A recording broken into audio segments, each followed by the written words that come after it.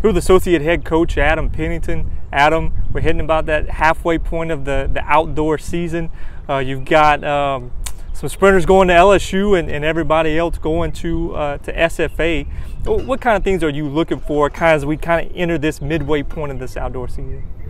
Consistency. I think with consistency brings some big marks during the end of the year. So right now it's just trying to get through the middle of the year and stay healthy and not get injured at the time, and keep running consistent throughout our times and moving forward each week and just trying to get better. And then once we kind of get towards that championship season and we can back off a little bit, we should be able to see a little bit more better performances. Destine Scott, he's coming off of 2 PRs in the 200 and the 400, leads the conference in the 200, top 3 in the 400.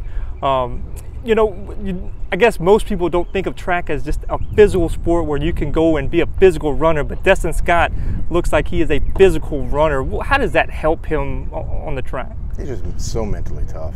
It's hard to tell him he can't. He's a guy that just puts his everything into it on an everyday basis, and he does all the small things. He's changed into a pescatarian. He wakes up at 5 a.m. He's getting it done. He's going to sleep early. He doesn't party. It's just the small things I think that he does that has the right mindset and goals at the end of the year that he will not give up until he achieves. And if he doesn't achieve, then I know he gives 100% every week, and you can't really beat a kid like that. And as long as he's mentally strong enough, I'll take care of the rest on the track, and I think we'll be in a good situation.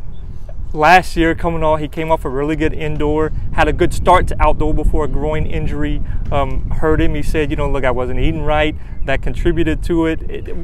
How did this injury ultimately help him, especially that mental part of this game?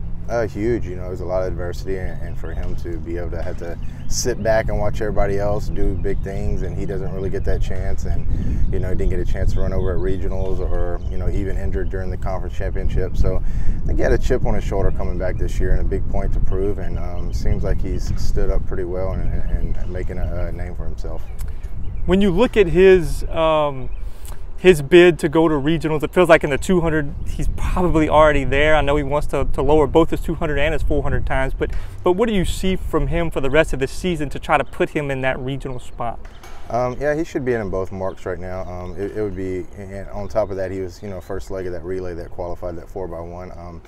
But no, he's just a kid you can count on any time, and not something that I truly worry about in those clutch situations and those big time meets. He just steps up and gets it done, So put him into a race where there's 48 of the best athletes divided between the country. It's just hard for me to know that 12 guys can go out there and beat him. If they do, they definitely deserve it. Talking about this sprint group as a whole, you're top 15 in both the 100 and 200. Only one other non-Power 5 school can say that. How is the depth of this group coming along as the season progresses? It's huge, mainly when you have an injury that occurs throughout the season. You just have that backup guy that you can throw in there, and that's not always the thing in track and field. On the men's side, it's usually a little cut thin, so 4 or 5 guys, maybe 6. You have a relay with us. We have 12 to 14 guys who can hop on that relay, I think, and run. So it's good to have the depth, mainly when you have those injury-plagued seasons. So, but having the speed that we have surrounded around each other, I just think that iron sharpens iron, and those guys are getting better off of each other and the competitive practices that we have. And it's just to be ranked in the top 15 in both of those events is just, I think, huge for a standpoint to let the guys and girls see where they sit with the rest of the country and the Power 5 schools, and just let them know, hey, that we can get out there and compete with the biggest schools. Coach Adam Pennington, thank you very much. Thank you.